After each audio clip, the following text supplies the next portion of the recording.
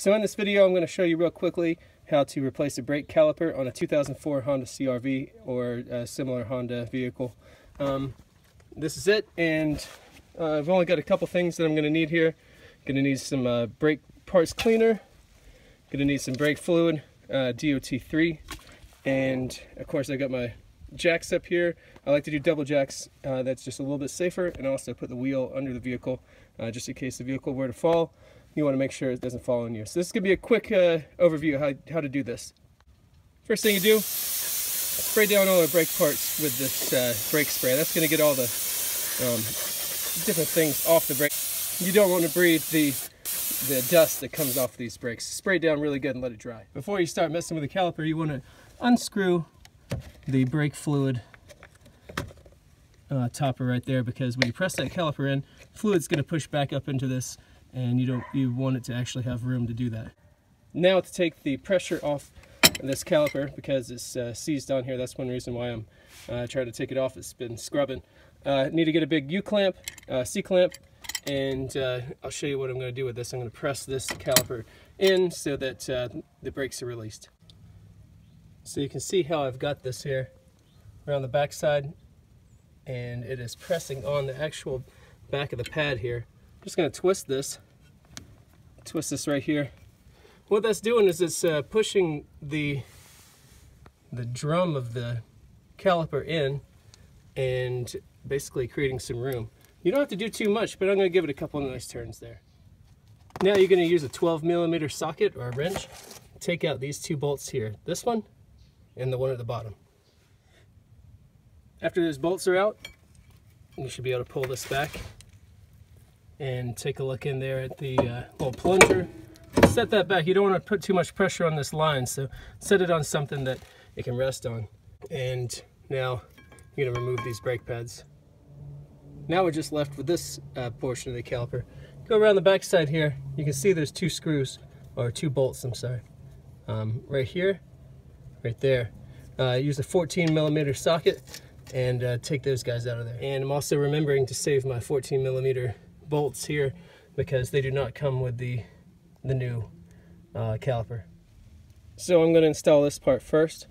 It's just going to come back in here, just slide in there, just like that, and then I'm going to put those 14mm bolts back in. Just making sure these are nice and snug here. When they are, you want them to be tight, but not wring the bolt off. Now that the part is on, it comes with these little metal pieces here. You want to throw these on there as well, and that will come into play a little later. Okay, so now we're going to deal with taking the line off the back of this thing. And I actually messed up because I should have loosened that bolt right there before I took it off of this whole assembly. So what I'm going to do is I'm going to reattach this, put this bolt through here so that I can undo that and move forward. But ideally, hopefully you're watching this and then you're going to do this project. Ideally you would take that off, or loosen the bolt a little bit earlier, and you might get a little drippage. You don't want to get it anywhere on the brake parts, but you want to make sure you have something under there, like a piece of cardboard, piece of tin, to catch that drippage. Now I'm going to prepare this part for final assembly onto this. This is where that, I don't know what they call this, maybe a U-bolt or something. This is where that tubing and it ends in a bolt is going to go. So you pull that out, you see there's got threads down in there, and those threads are for the new bolt. This bolt has holes in it and it's hollow. That's going to go down into this in the top here, and you will kind of see here in just a second how that works. The hose is attached with a circular knob kind of thing. So when you're doing this, take a look at how it sits in there, review, kind of see how it sits in here, and then just make it exactly how it was. You're going to get a little bit of drippage and some fluid is going to come out. I've already got a little bit coming out here, so put something under there to catch that. You don't want that going on the ground. And I was able to get this on. Took a little bit of fitting with it. As you can see, there is the copper washer on the bottom and the top of that circular bolt there. Now I'm going to put the brake pads back in and reattach this thing. If you can't remember how the brake pads went in, flip it over on the back. You see that little disc there? That is an impression from that little drum, so that can give you a little clue as to how this brake pad goes in. It goes in just like that. And like I mentioned before, these little silver things are setting down there, and it just makes that brake pad just slide in nicely. Kind of sets everything in there. Now we're going to put the caliper back on. Being careful here not to make the brake pads move much, and putting that thing down. Now I'm going to put these bolts back through now. When you put this piece back on, you're going to want to put these bolts down nice and tight. Of course, not too tight, you don't want to wring it off.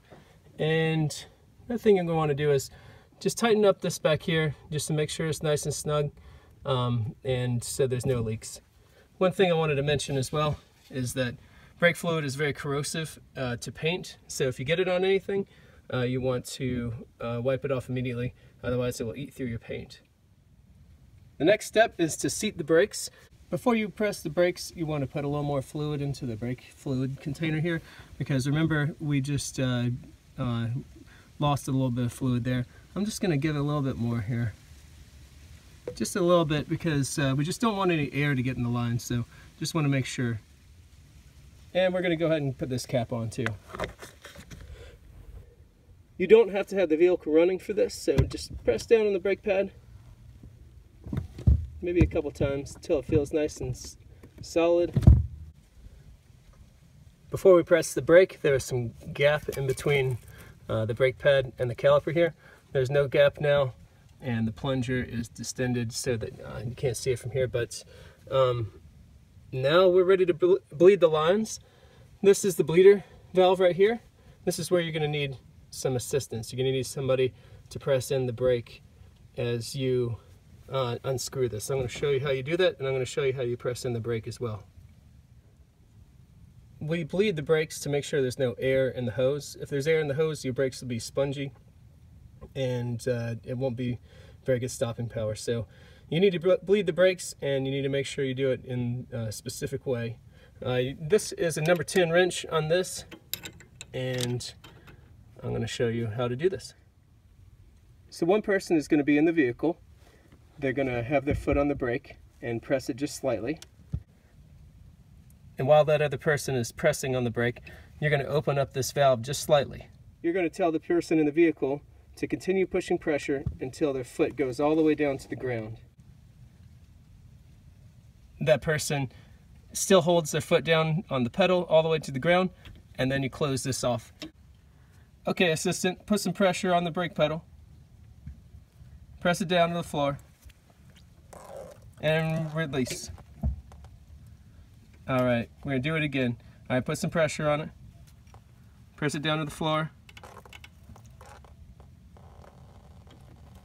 Release. Alright, one more time. Press the pedal. Push it down to the floor. And release. Okay, we've bled the brake lines. Now, something to remember about this too is that you want to save all the parts, because you get, you have paid a core charge for this. I paid $75 core charge at my Advanced Auto, and what happens is if I bring this back along with a receipt, I will get that money back. So now we're gonna put the wheel back on and go give it a test and see how it does. Before you get going, pump your brakes a couple times just to pump it up, make sure fluid's flowing. So one big thing about auto maintenance is checking your work. The brake drum or the brake was dragging before, and it was causing everything to heat up, and I just felt this. This is nice and cold. I just drove into town, and if it's dragging, it would be hot. The other thing I'm going to do is I'm going to monitor this over the next couple days. I'm going to get under here when the car is parked and look and make sure that there's no fluid dripping from any of these things that we put on there. And just kind of take it easy. On the way into town, I made sure it was safe, and I did some pretty hard stops and pumped the brakes a couple times, and it felt great. So I think this is a good fix. So that wasn't that bad of a repair. It probably took me about an hour to do the entire thing. This is not a repair for beginners. However, this is something that you can do if you're familiar with working on cars. But brake system is very important to the car and to your life and to stopping. So it's important that you get this done correctly, or you do it yourself and you know what you're doing. Anyway, that's probably cost me about 75, 80 bucks when it's all said and done. And somewhere else it might have cost, a couple $100. So I've saved some money, and I did it myself and enjoyed doing it. Now I can relax with the bev tie and hang out for the rest of the evening. So cheers. Hope you do it yourself, and hope it works for you. All right.